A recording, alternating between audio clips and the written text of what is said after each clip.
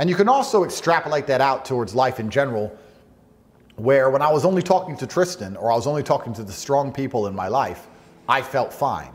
But as soon as I talked to someone who was weak, I felt bad.